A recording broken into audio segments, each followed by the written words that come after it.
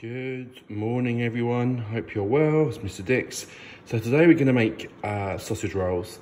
Going to go for a really good version. As you see, it's got bacon in there, it's got some mustard in there, some sesame seeds on the top, a bit of onion. Really simple, but this recipe actually you can adapt a lot. So you don't have to have the mustard or the sesame seeds or even the bacon. As we go through, I can sort of explain some of the options. But first of all, we are going to fry the onion. So I'm just going to remind you how to do that. Just going to remind you how to do an onion. So the onion grows in the ground like this. That's the root. You don't need to touch the root at all. If you take this off, generally the onion will fall apart. So you take this part off. Remember using what's known as the claw grip. So you hold your hands like this. Hold on to the onion. Gentle sawing motion. Then with a flat bit, put that on the board. Again, cut through the root. What that then gives you is more coolness to peel. Right, now actually for this, we just need half an onion. Unless you like lots of onion, you can do a whole onion, but just gonna do half. All right, so let's peel it. Notice the root is still on. Now what we now do is you've got two options here. One option is that you literally put the knife in near the back of the onion and pull down. All right, so near the back and pull down. With more experience, you can use the claw grip. Tuck your fingers under and put the knife in, but kind of pull down. So I'm cutting all the way through to the bottom, but not all the way to the back. So you can see that. All right, so still attached, but just cut. Now, if you want it nice and fine, put the knife flat. And again, you're controlling the knife, so never push a knife, you will saw. So gentle sawing motion. I'm gonna stop near the back. Again, a bit higher up, stop. What you now do, gentle, cut down, and what will happen is, you will have nice, even, small pieces of onion. I've taught this way forever, really, but it's one of these things, if you learn it, you probably won't cut an onion any other way. All right, and if you go down, just chop bits. There we go, and one nice pile of perfectly chopped onion. I'm now going to fry these in a little bit of oil just until they're soft. So you'll see that in a second. While the onion is cooking, I'm just going to get everything else for the filling ready. This recipe's got bacon in it. All right, and the bacon actually goes in raw because it cooks with the sausage meat. Now, just a few things. All right, so we're going to cut up the bacon. As it is raw meat, you can't eat bacon raw. We do use a red board. Now at home, it's unlikely you have a red board. You may do. If you don't have one board for everything, which I know a lot of people do, you need to make sure you wash it after cutting raw meat. Really important, due to cross-contamination. All right, and then make sure you give the knife a wash as well, okay, with hot water and detergent of some kind. Now, because this is going into the sausage roll raw, you don't want the fat in because that's just gonna still be, although cooked, it will be fatty. All right, so we wanna cut off the fat. And we literally just want the meat. Now remember I said with the options, you don't have to have bacon in there, but it just is another texture, another flavour with the pork sausage meat. But it is nice. Now you actually want these quite small, you don't want big chunks of this. This just wants to be a flavour. So notice I'm just going to do strips, first of all. And then I'm going to turn the strips this way and then just cut down. Now what we want is nice, small dice. That'll just give you a little burst of slightly, different flavour when you're eating it. Now, as an alternative, if you don't want bacon, you could add some herbs into the mixture. You could add all kinds of different herbs, really, parsley, chives, all that kind of soft herb works. Basil works. You could put more onion, less onion, spring onion, some garlic. You could actually grate an apple, which is quite nice. Peel an apple, core it, grate it. If you do put an apple in it, make sure you squeeze some of the juice out, otherwise it gets a bit too wet. But there's loads of flavours you can add. In the bowl then, I have my sausage meat. Now I bought a pack of sausage meat, like a square of sausage meat. And you can see it's got some herbs in there already, but you can just get sausages. And all you do with the sausages is if you peel the skin off the sausage, literally kind of cut just down the length of the sausage, and then you'll see the skin will peel off. So you need 6 or 8 sausages. You do need to get slightly better quality sausages and fat sausages, sort of butcher style.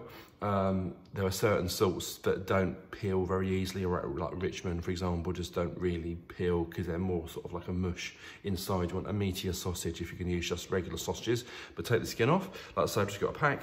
I've cut the onion. You want that soft, otherwise it's not going to cook in the sausage roll. You get crunchy bits of onion. And also I've got the bacon there as well. Now it needs some seasoning, but if you are using bacon, remember the bacon is seasoned already because it's cured. All right, so we want a little bit of salt, not too much. You want some pepper. So that's like a decent pinch of each, really. If you wanted some herbs, then now is the time to do it. And then all you do is you just mix up the mixture until it's one smooth mixture. If it's easier, you can get your hands in.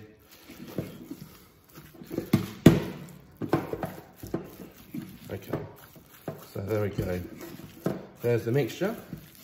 What we're now going to do is roll the pastry out. Now, when I went shopping yesterday, I could not find, there was no pastry at all. So I bought a block of frozen puff pastry. This is puff pastry.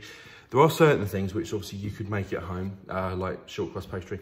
Puff pastry you can make, but it's okay, only okay if you've got sort of half a day to make it, really.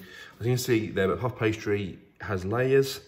It's called lamination, and that is quite a long process to actually make. It's a good few hours, not just making it, but you have to chill it in between kind of each roll, and it is a bit of a faff. And this is, you know, this product is pretty good. You can get, you know, the famous one, or you can get or most of the supermarkets do their own brand. Okay, so we're going to use this one. In a second, I'll show you how to roll this out, and then we can start making the sausage rolls. So let's now make the sausage roll. I need to roll the pastry out into an oblong. So I put some flour on the bottom, flour on the top with a rolling pin. Okay, now notice I can put my hands either side. I need it in an oblong kind of shape. Okay, so every time you roll, just give it a little move, just so you know it hasn't stuck on the bottom. If it does stick, not an issue, just put a bit more flour on the top or the bottom, but don't scrunch it up again because of the layers in the puff pastry. If you do scrunch it up, it just won't rise properly at all. Okay, so we want an oblong. And it needs to be a consistent thickness all the way through, yeah, so the same thickness. Turn it around, just gonna make that a little bit fatter that way. Explain why in a minute. There we go, just go slightly along this way. I don't know if you can see the thickness, but it is all fairly thin. Don't need too thick at all. If you buy the packet that's pre-rolled, you do need to roll that slightly because they roll it quite thick. Now I could have one massive sausage roll here, or I could have two. I'm actually going to go for two, but I'm just going to show you one just for time. So let's get rid of that just for the time being. Right, as we said, this is the ultimate sausage roll. So it's a bit more flavouring. We're just going to add some mustard. Don't go mental because otherwise it would just taste of mustard. You don't have to have this, remember, this is purely optional. But there's a little bit of mustard. What we're now going to do is put our meat mixture, here we go, make a sausage shape and put that just along the middle. Now be mindful that you need enough pastry so it will go right over. Okay, so don't have it too thick unless you have a larger piece of pastry.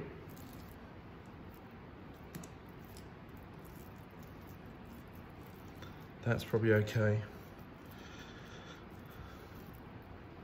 Okay, I can use those other bits later.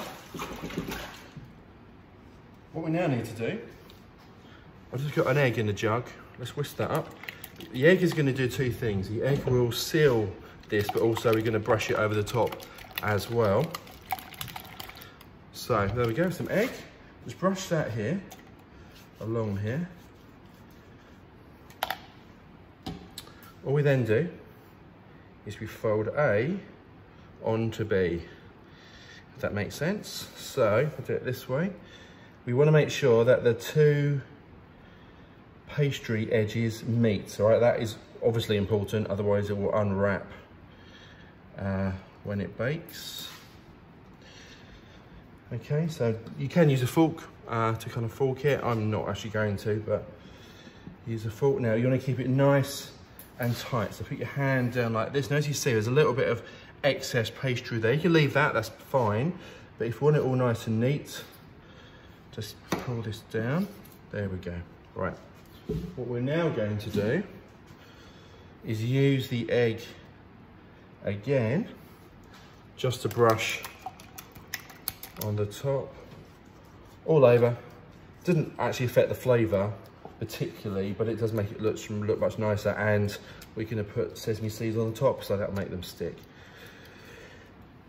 If you haven't got sesame seeds or allergic or whatever, you can use poppy seeds or use none at all. You just use nothing, you use that as it is. So sprinkle some over, gives it a nice kind of nutty flavour, sesame seeds. Just an added dimension, if you like, flavour dimension. So, baking paper. You do need a tray because when they cook, the oil comes out of the sausage meat, and can, so if it's, you know, if you've got a baking tray, can stick, and it can be difficult getting off and difficult to clean the baking tray and what have you. So I would definitely recommend you have some baking parchment or baking paper. Right, you then have another decision to make. Are you going to have big ones, small ones, what, you know, whatever. So let's trim that end so it's nice and neat. I'm just going to go fairly standard. All right, so there. I've turned my oven on, and the oven is on 180, which is gas mark 4. If you're never quite sure of what temperature to put things on, 180 is a pretty good standard, really, just to put things on. Right, so we're going to put these on our baking tray. Move this over. Oops.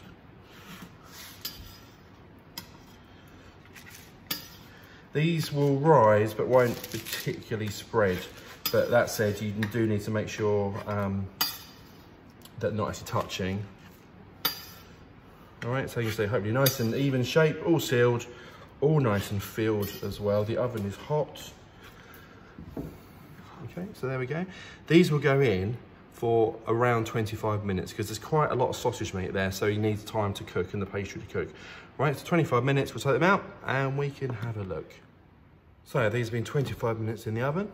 All done, as you can see, nice and crispy. This one's escaping, but that's fine. Okay, so I'm gonna put them on a plate. As you can see, you just can't buy this type of sausage roll in the supermarket. Doesn't happen. You'll find these absolutely amazing. And again, as I said, the varieties are absolutely endless. I'll leave those off actually, I can eat them. So the variety is endless, a million times better than anything that you would ever buy. Go and make them. I want to see pictures if you do make them, so remember it's cookingwithmrdix@gmail.com. Subscribe to the YouTube channel and the Instagram, and later on in the week I'll be making Jeremy Dodgers as voted. So hope to see you all soon in the flesh, not just on video. If you have any ideas or suggestions for what you want to see, then let me know. See you all soon. Bye.